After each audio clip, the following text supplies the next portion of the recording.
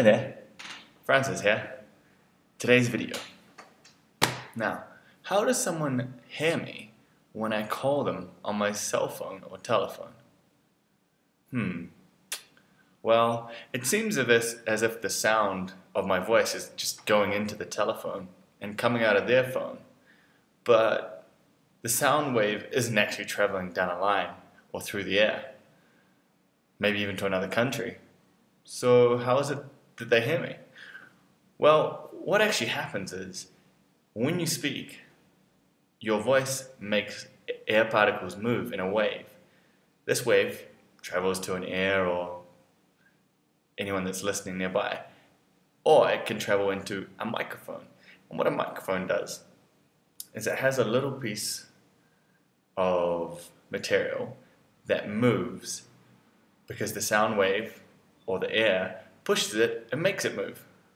It moves in exactly the same way as the sound. And on the back of this little piece of material is a magnet. This magnet, when it moves, creates an electrical signal in an electromagnet. Now what that means is that as the magnet gets closer, it pushes an electrical signal, for example, up, and as it gets further away, it pushes the electrical signal down.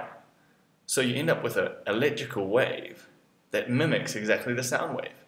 So what's actually happened is it's converted the sound of you speaking into an electrical wave. It's as if your voice is now in electricity. And now that your voice is in electricity, it can do all kinds of things. For example, it can move at the speed of light. It can get to the other side of the world in less than a second, which is incredibly useful if you want to talk to someone on the other side of the world. Because what happens is, as this electromagnetic wave goes down the cable and arrives at their telephone, it goes into another electromagnet. And this electromagnet does the exact same thing as the first one, but reversed. So it creates a magnetic wave that mimics the electrical wave that, remember, is in the form of your voice. And this moves another magnet, which is connected to another piece of material, which is a speaker, and this piece of material moves in exactly the same way as the electrical signal.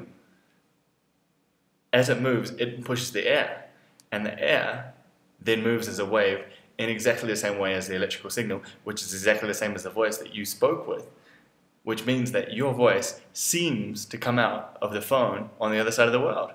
But what's actually happened is it's gone from a sound wave to an electrical wave back to a sound wave again. And that's how it works. If you want to see more videos like this one, for example, what does gas actually do inside a car? Or how is it that a microwave can heat up your food but doesn't get hot itself? Then go ahead and subscribe. And if you have your own question, then write it in the comments below and it could be featured in next week's video.